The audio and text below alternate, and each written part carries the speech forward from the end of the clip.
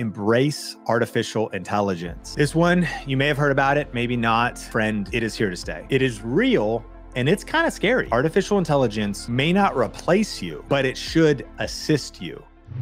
So HubSpot says that video has the highest ROI of any media by far. And Adobe says that the average user now watches 19 hours of video content per week. So I'm so excited because in this Think Media podcast, I'm going to be breaking down my 2023 YouTube trends and predictions for creators and business owners. And I've got 10 of them. And this is going to be not really just like could happen, far out there predictions, but there's going to be some tactical strategy in this episode. So buckle your seatbelt because we're really going to go deep and unpack a lot of actionable insights so you can get more views, get more subscribers, and grow your channel this year.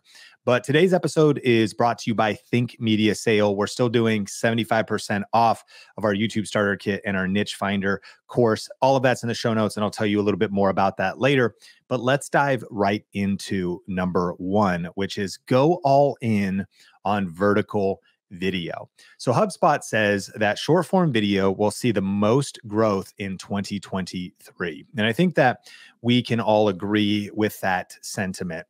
YouTube Shorts, Instagram Reels, TikTok, Facebook Reels, Pinterest vertical video. Yes, I was on a trip to Israel and one of the creators on the trip with me showed me his Pinterest account. And he said, hey, I've made $13,000 in the Pinterest vertical video beta program. And I was absolutely shocked.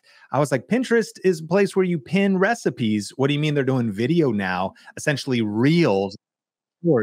And so vertical video is blowing up and it's time to go all in.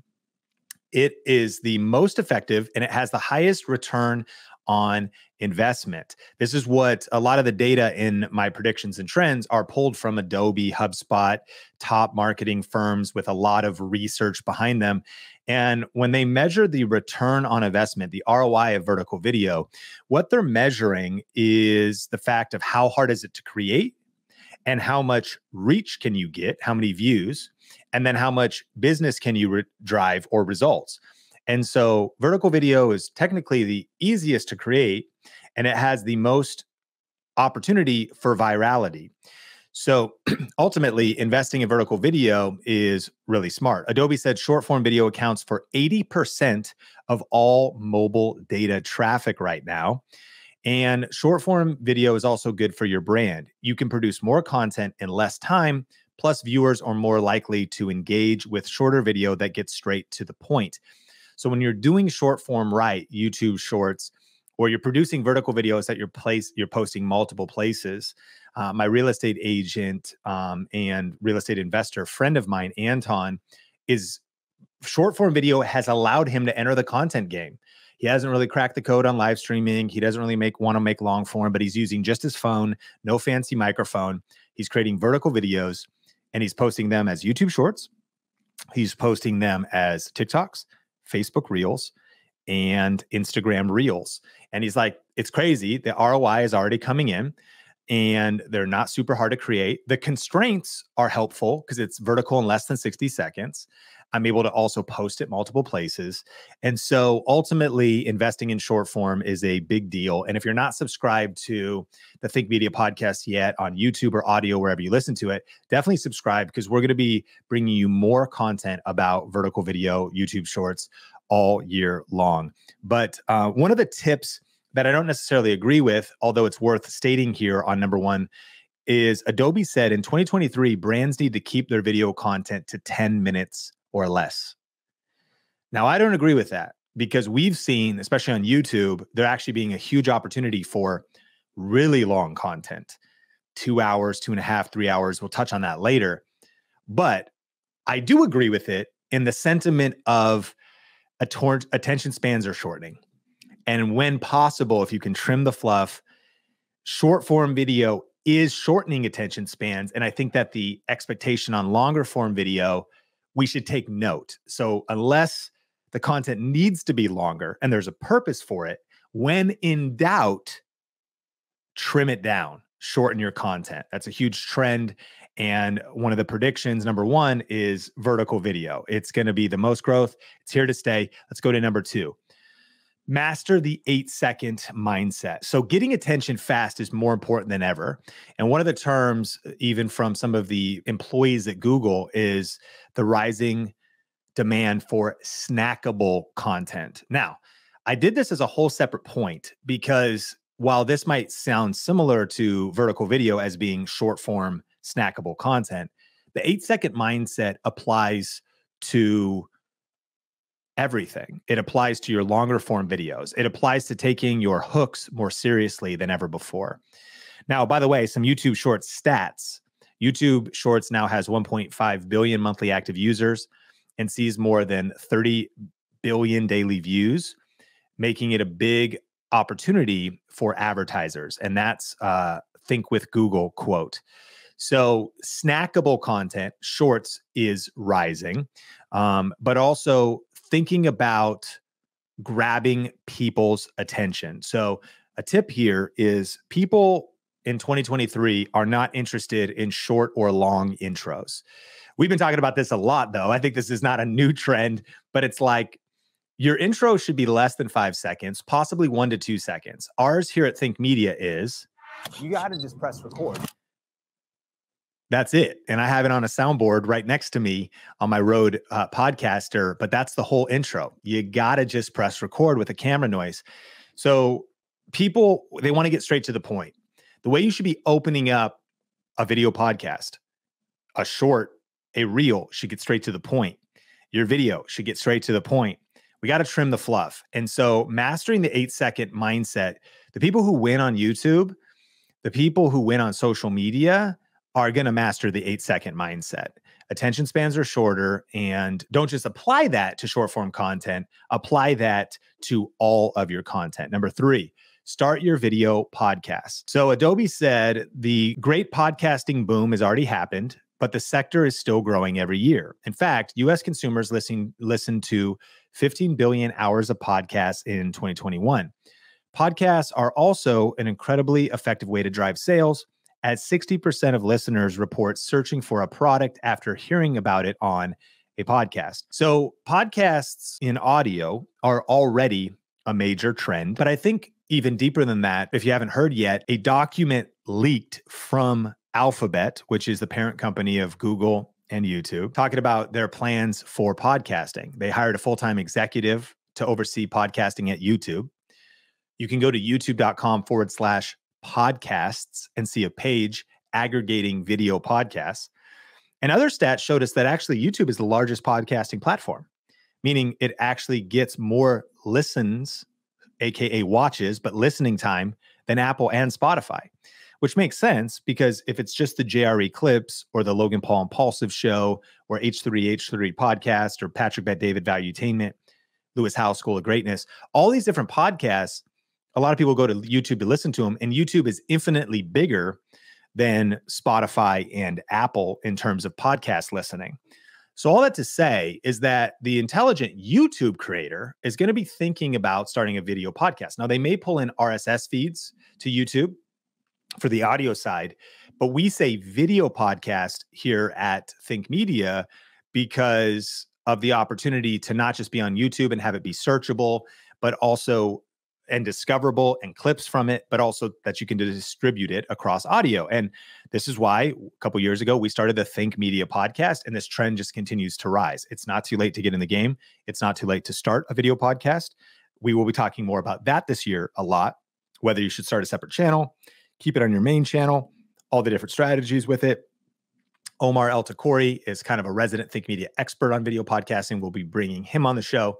But number 3 is start your video podcast. Number 4, embrace artificial intelligence. This one, you may have heard about it, maybe not. You might think it's hype. You might think it's weird. Friend, it is here to stay. It is real, and it's kind of scary. Embrace artificial intelligence means that every smart YouTube creator, every business owner is going to realize a couple things. 1, artificial intelligence may not replace you, but it should assist you. It may not replace one of your team members, but it should be embraced by every one of your team members. So if you haven't gone to ChatGTP yet, which is at openai.com, we'll put it in the show notes. And there's some good YouTube videos out there. It's pretty scary. You can go to ChatGPT and you could say, write me a script for a YouTube video comparing the Sony ZV-1 and the Canon M50. What's shocking is it'll write you like a 501-word script with the megapixel count, with the flip out features, like incredible detail. Its conclusions may be wrong about which one's superior or whatever, comparing them. After it finishes writing, you could say, can you make it longer? It'll add more detail. You could also say, do this in a chatty voice. You can give more distinctions to it. And so I encourage you, as homework after this podcast, or just something to open up on another screen, it's free. You could go to openai.com, sign up, and start playing with this tool. But as far as like writing scripts, and is it going to replace the quality that a human can do? I don't believe it will, but it's potentially going to be able to help you save 70% of your time doing the heavy lifting on the script. Then you go on and add your voice, but it goes deeper. Number 4 is embrace artificial intelligence. vidIQ, if they haven't dropped it yet publicly, already has a description tool. So you just write what your video is about, the kind of title or just the basic keyword, long tail keyword phrase that your video covers. And it'll write you a 2, 3, 4 sentence or 3 paragraph short, but like keyword rich, optimized human voice description for your YouTube video, just so it better indexes in Google. And it's a description of what you're about to talk about. You can change it really quick. It happens in a second. And if you don't have vidIQ, you can check that out at vidiq.com/think. There's a whole suite of tools that vidIQ gives you. They also have their AI title generation tool. They're using AI to help you with daily video ideas, but it goes deeper. There's a software called gilacloud.com, and it'll help you generate videos from news content, social posts, live sports events, and statistical data in minutes. And so it's AI. There's AI video editors, and AI is also in things like Adobe Premiere. There's an AI color match tool. There's a morph cut tool. This might all sound a little bit overwhelming, but a couple things you need to hear. First of all, take a deep breath. Second of all, realize we only have probably about 3 to 6 months left before the machines kill us. So we might as well live it up while we have time. And then third of all, realize that artificial intelligence is here to stay. And you got to skate to where the puck is going, not even to where it is. It's time to get educated in 2023 about how these tools can help you go further faster, about how they can be added to your workflow, about how they could be integrated into your workflow. I really actually don't think they're going to replace as much as we think. However, I would argue they'd say, okay, is AI going to make my job irrelevant? It could. But the reason it'll make your job irrelevant and you'll get fired is if you're not using AI, because AI can make you 20, 30, 40, 60% more effective. The person who doesn't learn the new tools is going to be at the mercy of the person who does and maintains their job because they double their productivity because robots are working for them. And the skill set to develop is the ability to ask better questions, to still be a visionary and be able to visualize the final product, the final YouTube video that you want to make. And really, the skill set to direct is you're going to be more the symphony director. So you're the conductor at the symphony. So you might be filming the video yourself, but you directed ChatGPT to help you write the script. You modified the script a little bit. You did an AI thumbnail generation. The thumbnail of this podcast on YouTube is an AI version of me. And so but we still had to creatively think through, okay, what was the best one? We didn't just randomly, there was some really, Lenza did some terrible AI version. It didn't even look like me. My hands growing all weird. I did a carousel on my Instagram of it. You still have to be the DJ. You have to be the conductor of the symphony. You still have to be thoughtful in terms of your description, but instead of you taking 20 minutes to write your description, you're taking 2 seconds to have vidIQ write it for you, and then you're taking 1 minute to proofread it. You just saved yourself 19 minutes. So number 4 is embrace artificial intelligence, and as uncomfortable as that may make you feel, change is hard.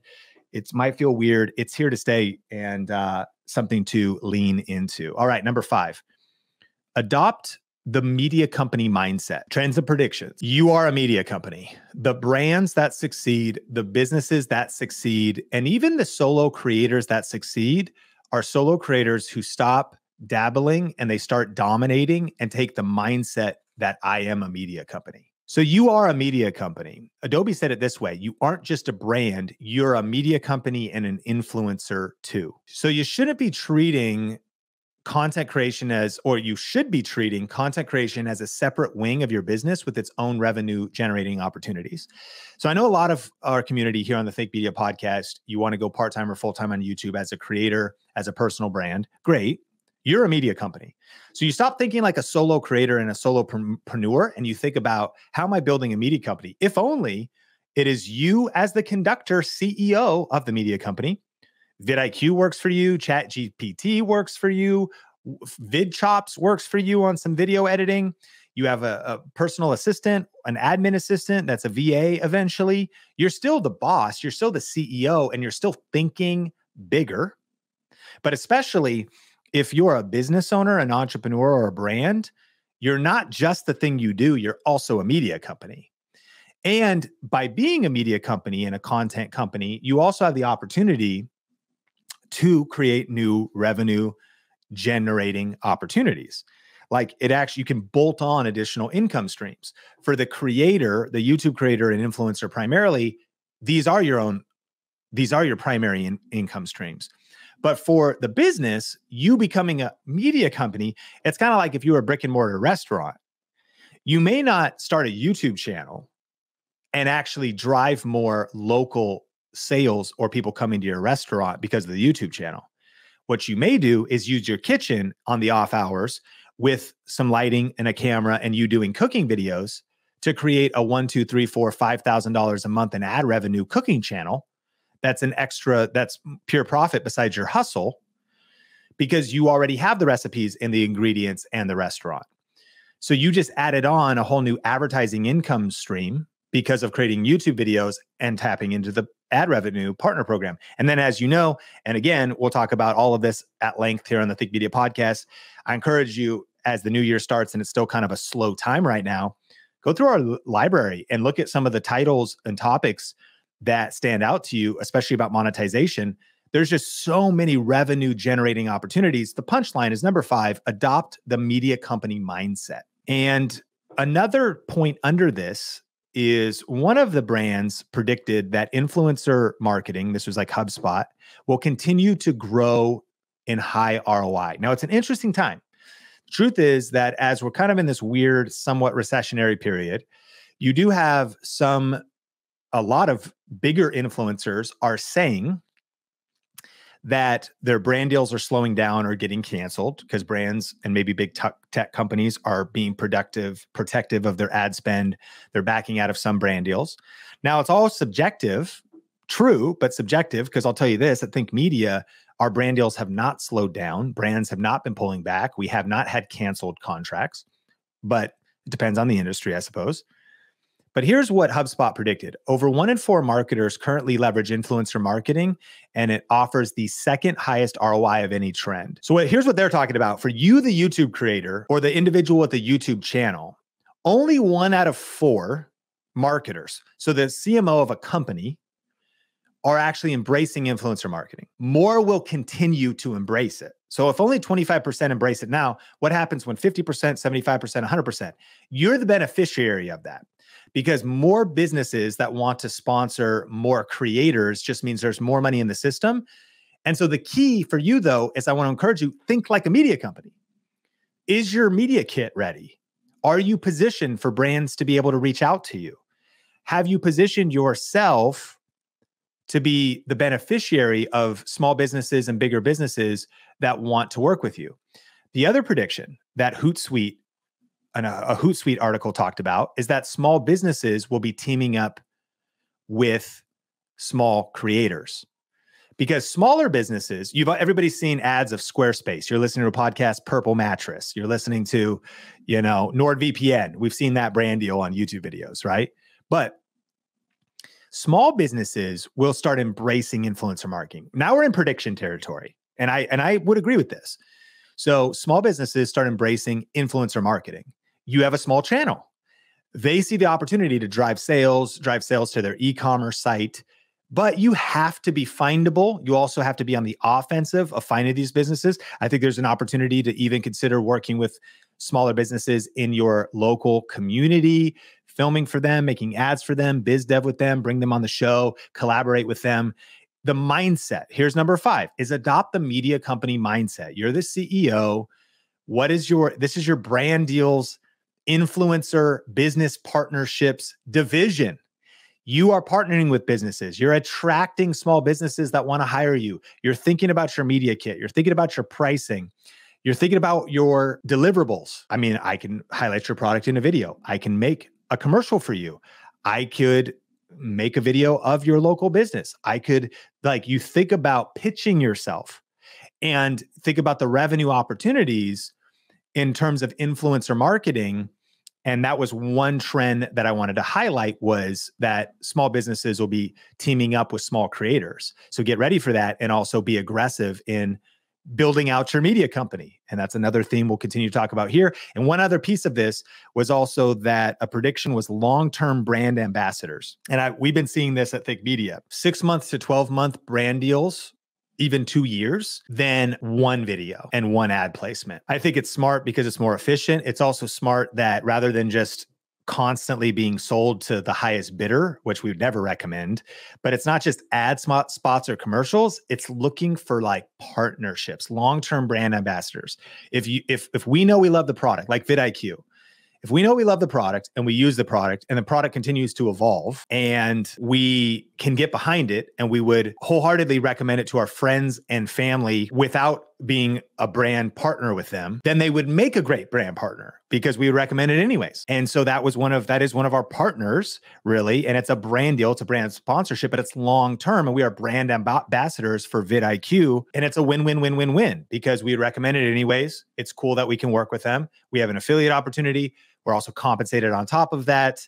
We integrate it into our content. It's across the board. This video is not even sponsored by vidIQ/think, but I'm shouting that out or just letting you know about it just because we talk about them on an ongoing way. All right. So we have the next 5 tips, but I hope you've been getting value, and I'm curious, which one did you like best? Which one stands out to you most? Today's episode, as a reminder, is brought to you by thinkmediasale.com. There's a few more days left. I believe January 5th is the end of our 75% off sale on our YouTube starter kit and our niche finder course.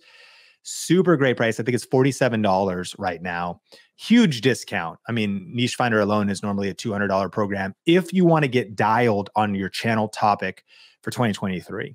Plus, you want to get our best bundle of downloadable templates for titles, our title guide, our video ideas list, our 51 money-making ideas guide, our create awesome thumbnails training, and all this different stuff. That's all in the starter kit. Those 2 things at a steep discount are ending soon. And so check out the show notes, thinkmediasale.com.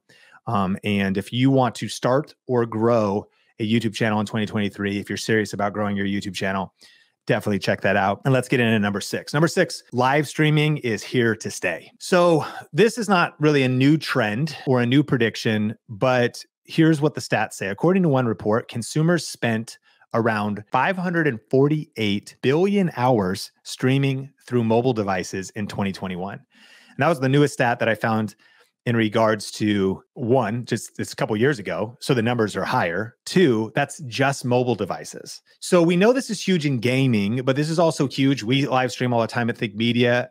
You may have already started to embrace live streaming. Are you considering embracing live streaming in this new year? Here's one of the reasons. Live streaming gives you the opportunity to connect deeper, and it's real time, so it's really you. I want to encourage you to make sure you're subscribed, because the next episode of the podcast is kind of the part 2 of this, and it's sort of a different angle on my trends and predictions. I think it's going to be one of the most important episodes I ever I share with you, because it's 3 YouTube tips that if you ignore them, you'll regret it. And one of them is just on the need of vulnerability and transparency. We've seen so many cryptocurrency rug pulls where people have been scammed, NFT scams from big influencers, clickbait, people going for just quick money, but dishonoring their audience, or highly polished content creators that say one thing, but then something comes out that's not really, who they are. So the thing with live streaming is it really just puts you out there. So there's a lot of reasons, but that's just one reason to highlight, is that it connects deeper and it is real time. So it's really you. It's really hard to fake anything for over time on live streaming because you're just out there, as opposed to the fact if you can hide behind editing or you can hide behind a filter. The power of live streaming is it really connects. And my point is, one of the big trends, which we'll unpack much more in the next episode, is this idea of people overly polished content is just not going to win in 2023. More vulnerability, more authenticity, more real, more raw. And live streaming is one of your opportunities to do that. I think also multi-streaming, and we talk about StreamYard a lot. I'm recording this podcast on StreamYard.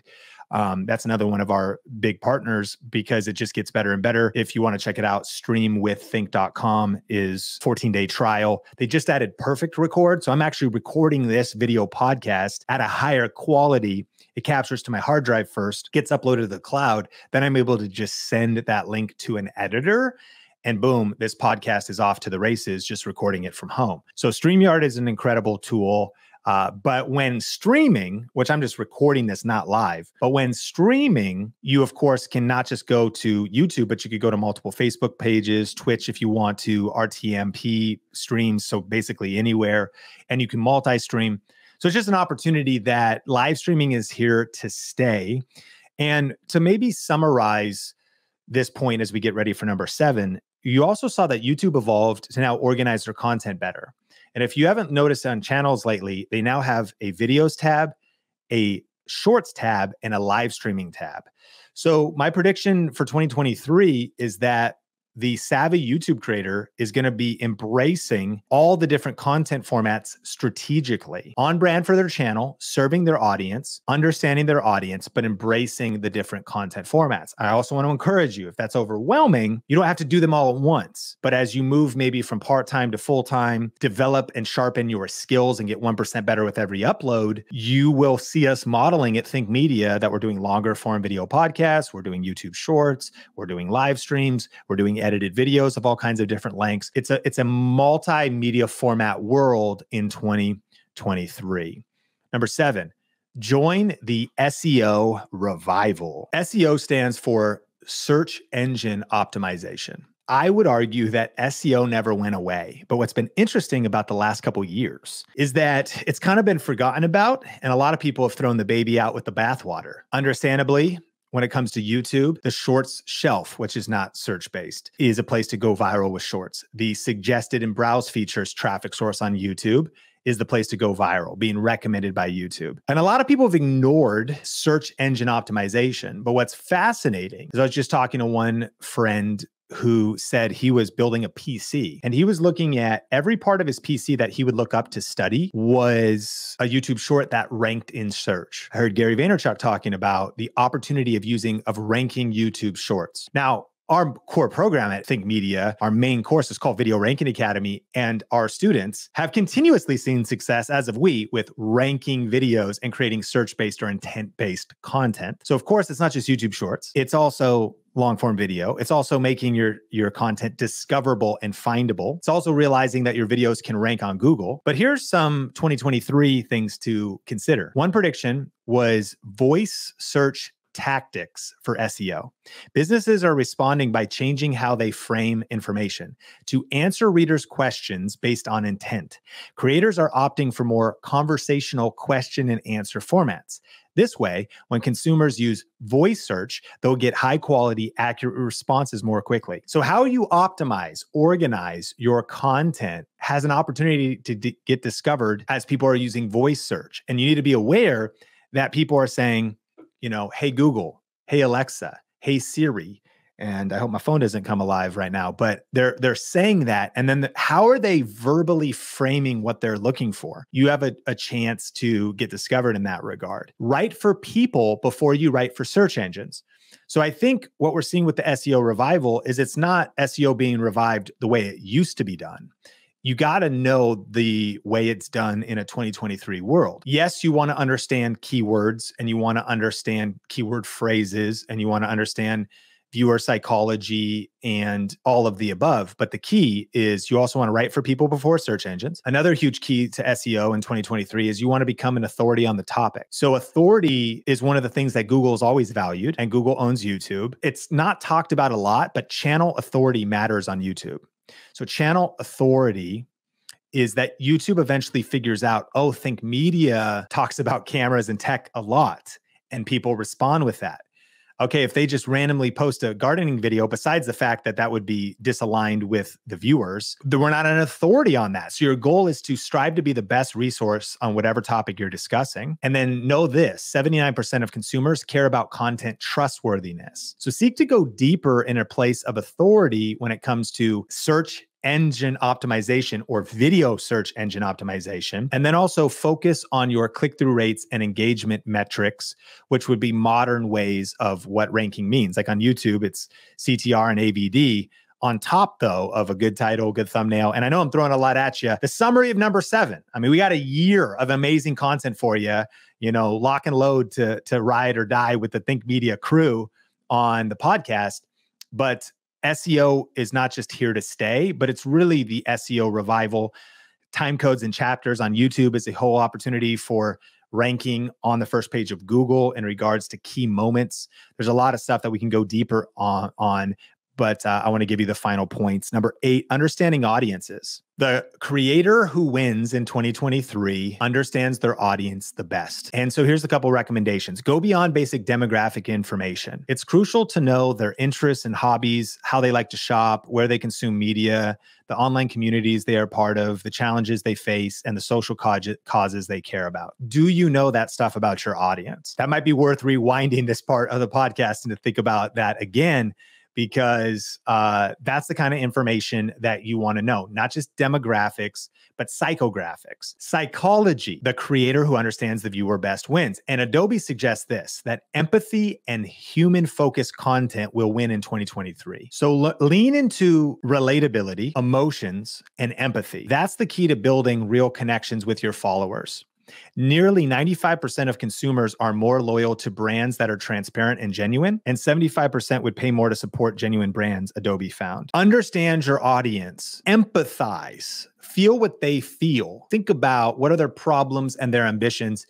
And the truth is, this is kind of marketing 101, but as we think about 2023 trends, like this is crucial now. Like you can't afford not to be in tune and in touch with what is keeping your ideal viewer up at night. What are their worries?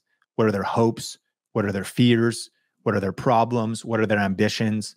Are you speaking to those problems and those pain points? Are you empathizing and relating with where they are, where you're helping them go on your YouTube channel? Huge key to success in 2023. Number 9, e-commerce will continue to grow. Why is this a big opportunity? Because e-commerce is you as an online entrepreneur who's building a media company. This is your opportunity to monetize. Whether it's through affiliate marketing, an e-commerce sale needs to happen, which simply means an online sale. Whether it's you eventually creating your own products, that'll be e-commerce.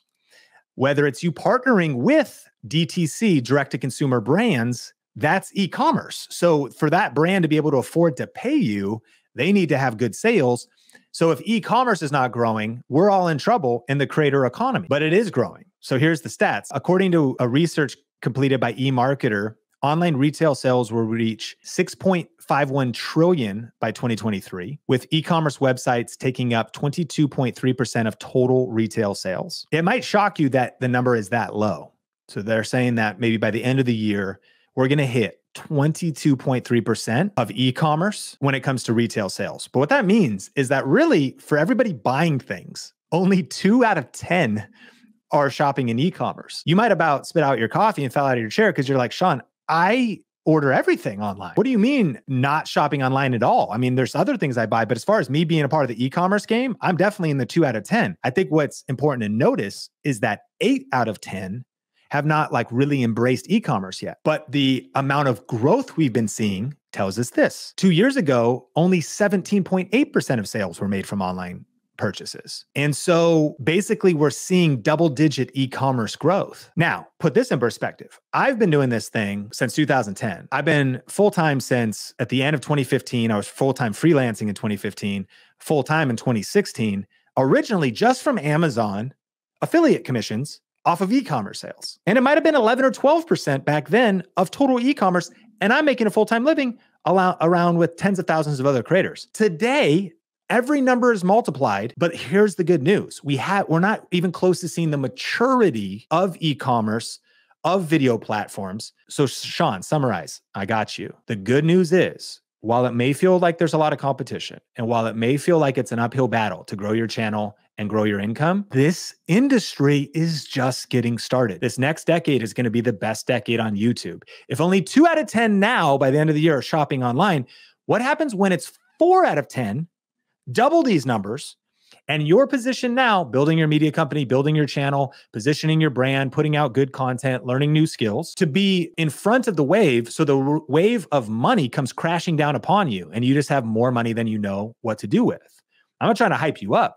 I'm trying to give you data to just show you that you're still positioned at the early stages of an industry. The creator economy continues to grow. Small businesses, only 1 out of 4 marketers are embracing influencer marketing. So again, what happens when it's 2 out of 4, 3 out of 4, and you're not just sitting on the sidelines, but you're actually in the game, taking action, leveling up your skills, learning and developing and positioning your brand, learning online marketing, learning online branding, understanding positioning. You're positioned to capitalize on e-commerce itself. And one of the things that's also interesting about this is just a more marketing term, is a new term that I read about called hybrid commerce.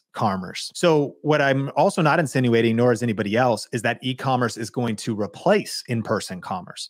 Of course, there's certain things we still want to go shop for. It's hard to buy candles online because you can't smell them. And so I think that the evolution of the online influencer, the online creator, partner with a brand, getting a brand deal, maybe doing affiliate links, someone maybe connecting with your content, but having an in-store experience, just something as far as a little bit of predictions and future casting. What hybrid commerce is talking about is decreased distinction between online and offline. That's sort of the evolution of the space. But all of that to say, e-commerce continues to explode in different nations. I know we have a global audience here on the Think Media podcast, and thank you for being a part of our community from just around the world. And of course, not just in Canada or the US. E-commerce is a little bit further behind in certain areas and growing more. I spoke in Panama at an influencer conference once and got to talk to people who were like, man, it's still early here. Brands, though, are just starting to kind of wake up to what we're doing. Affiliate marketing is still developing.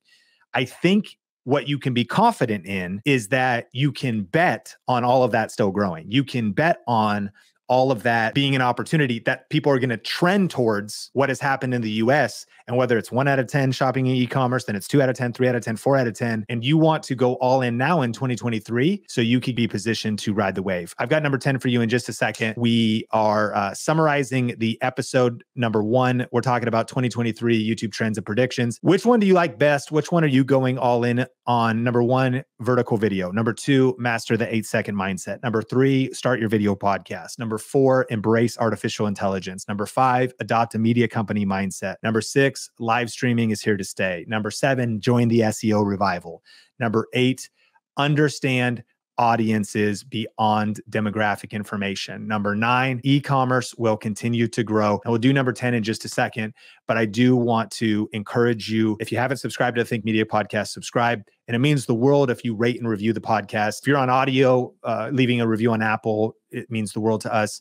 If you're on YouTube, drop a comment of where you're watching from and hit like, and maybe share this podcast with somebody who wants to learn YouTube in 2023, start or grow their channel, start a side hustle and monetize it, because we're going to be bringing you the best content we've ever brought you this year. And we're so excited for it. But number 10 is invest in the skill of storytelling. In a 2023 world, and a lot of experts agree, the creators and business owners and entrepreneurs that win when it comes to creating content are going to master the skill of storytelling. Whether it's knowing how to tell a story in a YouTube short, whether it's knowing how to tell a story or hook the viewer's attention and how you structure a live stream, whether it's tying in stories to your content. You may have heard it said that facts tell, but stories sell. Sometimes we can be too feature driven in our content. We're talking about a lot of facts when what would really power up our content and make the connection is telling a story. Sometimes all we do is communicate facts and information, when sometimes you can lose the viewer's attention if you tell a story. However, people connect with stories. And if you want someone to do more than just stop by your channel and engage on a surface level, but actually connect with you, mastering the art of weaving in stories, your story, illustrative stories into your content will help power up your content. That is a 25-part series in and of itself, but that was my number 10, and a lot of experts agreed on that as well. The content that understands storytelling is going to outperform the content that does it in a 2023 world.